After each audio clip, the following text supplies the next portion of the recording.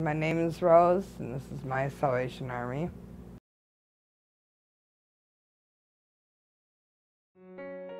I was in an accident about 10 years ago, so I still work full 8-hour-a-day job, sometimes 12. About 90% of my body is arthritis. It affects me, but so when it starts bothering me, I can't go to work because it's rough to even get out of bed, let alone go to work, which is a big thing because nowadays you miss a whole lot of time. You don't have a job. The year before last, I was trying to keep a job down, which I wasn't having a whole lot of luck. I had to choose between making my car payments, my truck payments, or my utilities. Kind of chose my truck payments so that way I could get back and forth to work and stuff. My utilities ended up getting shut off, so I ended up going to the Salvation Army to ask for help.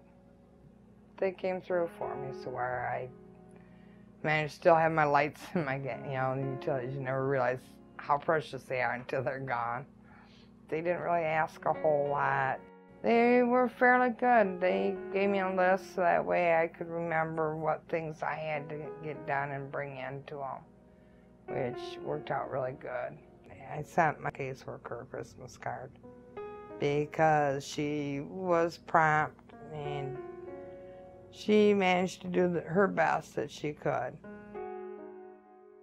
If somebody's willing to, say, okay, we'll help you, you've got to be able in turn to help yourself. They had told me I had to go to the Energy Conservation workshop. That was one of the requirements.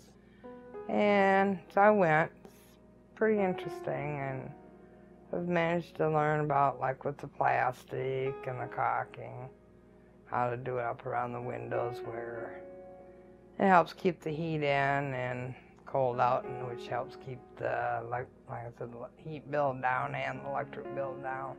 Anything that can help save money or get the utility bills down within a reasonable amount, is always a good thing. If the Salvation Army wouldn't have came and helped me, I probably would have been homeless and with no utilities.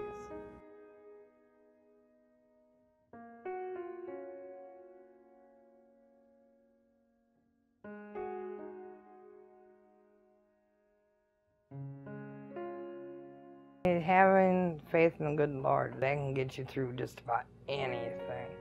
He gives me just so much that he feels that I can handle, and usually it turns out for the good.